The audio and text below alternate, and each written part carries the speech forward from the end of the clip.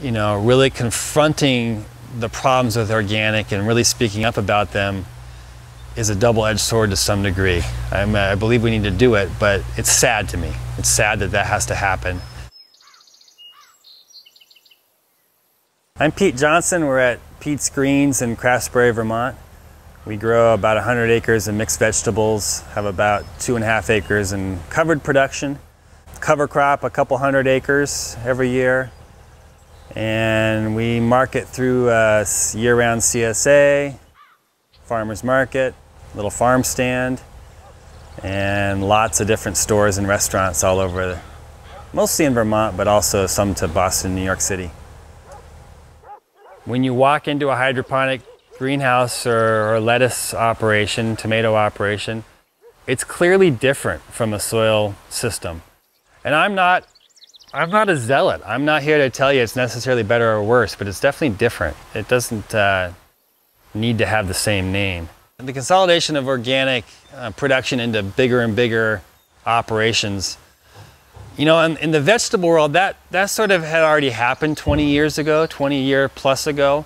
And we've been living in that environment ever since. And we've developed our own niches within that. Where it's really having a big effect in Vermont right now is on the dairy side, where we had about a 10-year run where small organic dairies did really well. They were able to make a living for a family with 30, 40, 50, 60 cows, which was really exciting and really good for the culture of our region. And those days seem to be ending because the pasture rule seems to be taken very seriously in the Northeast. I know farms that spend a lot of time and energy making sure that they achieve the requirements there. And some of these out west are not doing that at all. So it seems like one of the most unlevel parts of the whole organic playing field. And USDA is not preventing it. It's a big mystery to me why that is okay. Anytime you can capitalize something and figure out how to make more money doing it, somebody'll do it. And it's really sad because for someone like that to take the leap to processing their own milk or whatever is a big step, and only some people can do that. And I'm just sort of watching that world deteriorate where it was really a bright light for a while. Have lots of friends and neighbors who are stuck in that right now and are still mostly limping along, but it's not like it was at all. And the writing's on the wall. There was the standards board was meeting in Stowe, which is about as close to here as you can get, and we decided to put together a few tractors and some posters and banners and head over there and have a rally. And it was fun, and it seemed to have, I think it was good for them to see that people in Vermont cared.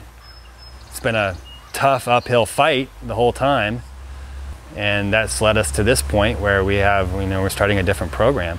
One of the things I like about the Real Organic Project is that currently it's not super burdensome. We're tagging along with USDA inspectors, and there's a few additional things, but we're not creating a whole additional really burdensome system that I think would be hard for farmers to engage with.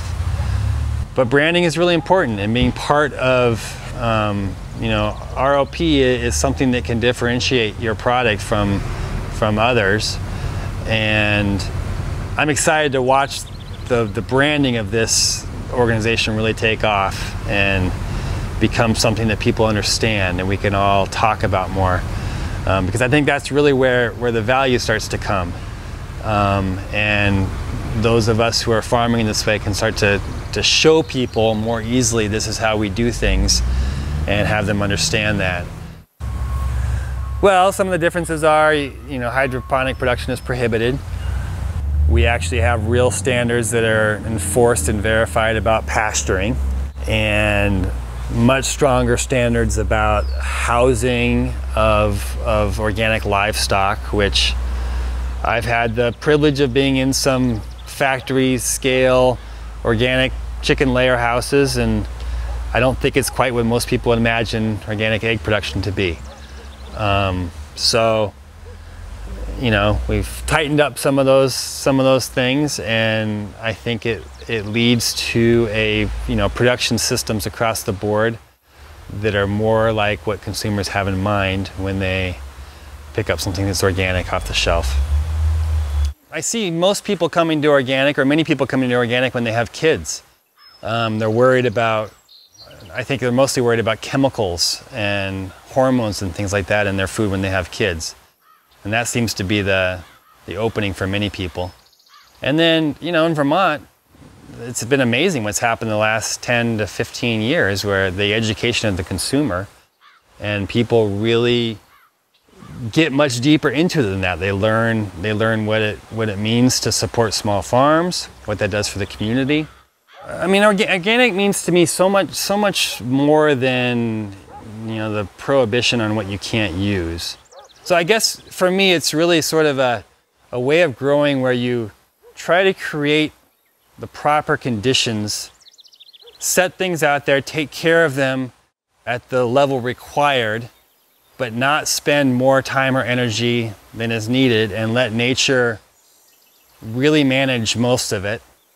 And now I think of vegetables as basically being like, you go in, you sort of like have this cover crop system going, this nutrient flywheel, organic matter flywheel, and you dash in and grow a vegetable crop and get out of there again as quick as you can, because it only makes it worse. Vegetables bring pests and diseases. It's harder to control the weeds in them. We tend to, you know, when we're cultivating our vegetables, that we're more open to erosion then, and we really like to minimize the period of time that we're cropping vegetables on a given piece of land. And that has led to a pretty low input system for us, where we have a lot of land to manage, but we don't have to worry too much about crop performance, because we're going into a good system where there's a lot of organic matter decomposing, a lot of nutrients, a lot of healthy tilth, and so it's sort of a balance of traveling more around the neighborhood in order to have better conditions. We don't irrigate outdoors. We just let organic matter take care of that. And so it's a lower input as far as caring for each crop, but we're managing more land as the trade-off.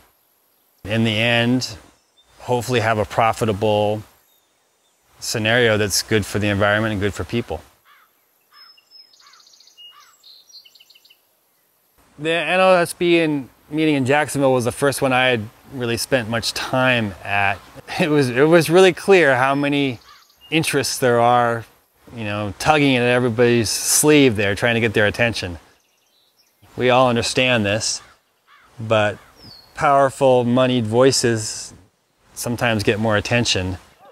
But then there's always something powerful about people coming out of the woods and speaking up.